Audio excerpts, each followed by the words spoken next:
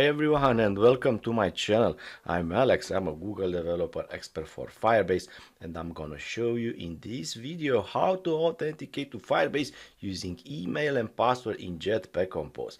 This is a video for an article that I wrote, link is in the description below, which was recently published on the Firebase developer official publication on Medium. So let's begin. First of all, I'm creating this video because I was inspired of this episode from the series Better Safe Than Sorry, where Peter Fries and Rachel Myers talked about the fact that Firebase authentication is really easy to implement. And I agree with that, but it becomes harder when you want to do it well. So I decided to create a project in which I will show you the entire authentication mechanism with email and password using Jetpack Compose. So stay with me until the end.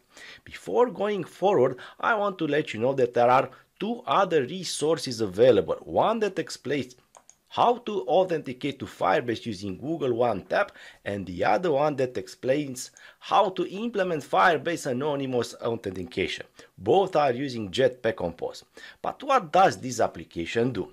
It basically provides almost everything you need for a user to sign up and sign in, send the verification email, write user data in Firestore, recover password, sign out, or even revoke access. Why would you do that? It's true that there are some third-party libraries like the Firebase UI, which provides a simple way of implementing the Firebase authentication with different providers, including email and passwords, but when we write our own code, we have full control over the entire authentication process. Besides that, it's really easy to get started. Now, let's take a look at our application. I have already started my emulator, and as you can see, we are in the sign-in screen. Since we are new and we don't have an account yet, we need to create one. So now we need to go to the sign up page. I'll try to write my email and I'll try to set a password. We have this option here to reveal the password or hide it. And now let's sign up. We sent an email with the link to verify the email. Let's open our email and see if we get one. So we can click on the URL that comes in our email, and as you can see, the email has been verified. Don't forget to check the spam section if you don't get the email right inside your inbox. Now let's get back to our application, and since we already verified our email, we can click this button.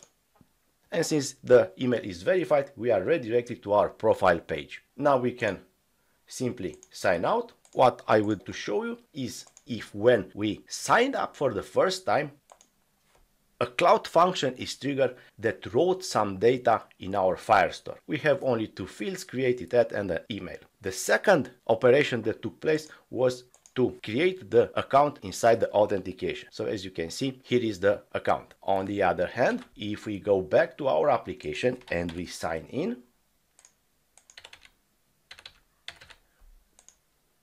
we can revoke the access. That means that when you delete the Firebase user object, the cloud function fires and deletes the user from Firestore. So let's try this, revoke the access, which is said your access has been revoked. If we refresh this, the account is gone. The same thing inside Firestore. Now, if you read some of my articles, you already know that my preferred architecture pattern is MVVM. So I'll build this app using it. We'll use Hilt for Android for dependency injection, View model for having a clean architecture app.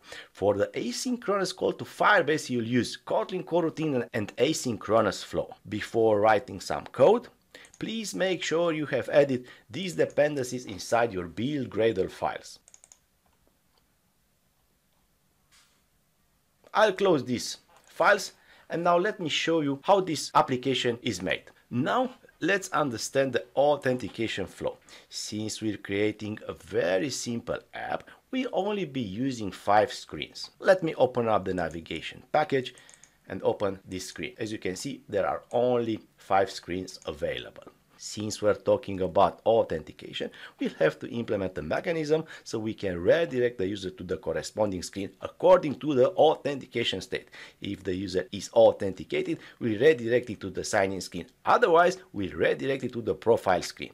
If the user is authenticated but did not verify the email, then we'll have to redirect the user to the email screen. So all the logic to the redirecting the users is added inside the main activity.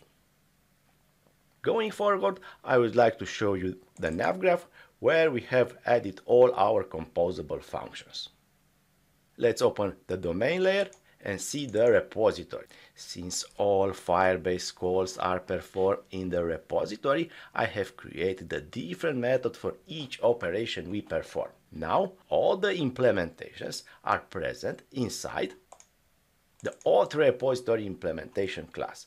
As you can see, we have a different method for each operation we perform. The last method in the class is responsible for the auth state. The onAuth state change is called when the user authentication state changes. So when a user goes from not being signed in to being signed in, or vice versa. So each time the auth state changes, we send a new state using callback flow. Now let's go forward and see the other packages. We have a components package where we have a few common composable, like an email field, like a password field, like a progress bar, and so on. Let's go ahead and open the app module file where we inject a single instance of the Firebase auth inside our auth repository implementation class by sending this object directly to the constructor. Inside the domain, we have another package called model where we find a simple class called response. Getting back to the cloud function, let me show you guys the code that is responsible for adding or deleting the user from Firestore. Both operations can be performed on the client, but it's better to add the business logic inside the trusted environment that you control. Remember that all access to Firestore are coming from a backend SDK will bypass security rules entirely. So when it comes to client SDK, don't forget to write the proper rules. When it comes to sending verification emails, Cloud Function doesn't help. We have to perform this operation on the client. So that's the reason why the send email verification method is present in client's code. There is, however, a benefit. We don't need to do anything in order to send emails. The Firebase platform will send the email for us. As said before, if for example you don't receive a verification reset password email, make sure to check the spam folder too. By the time I'm writing this article, I know there is an open issue present. So knowing that not everybody receives the email, there is one more thing that you should take into consideration, which is to perform periodic cleanups for unverified accounts. Furthermore, since email verification happens out of the band, when we click the client in the email, there is nothing built in that triggers Firebase authentication client to be updated.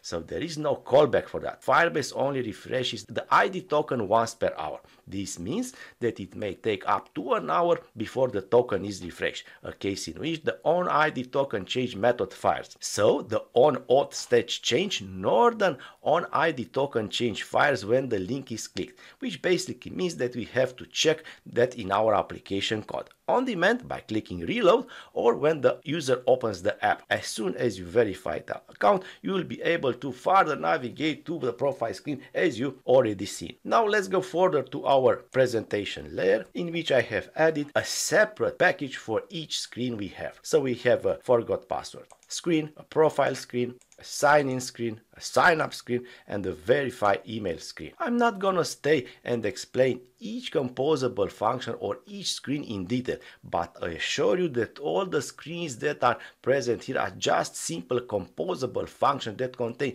top app bars, text fields, buttons, and text. So you can check all these functions inside the repo on GitHub. So that's the simplest solution for handling Firebase authentication with email and password using a clean architecture with Jetpack Compose. I hope you find this video useful, and if you have any questions regarding this topic, feel free and leave a comment in the section below. So in the end, guys, you can check the entire article on Medium. If you enjoyed the video, please hit the like button. But if you think you learned something new, please subscribe to my channel because more videos are coming. Bye!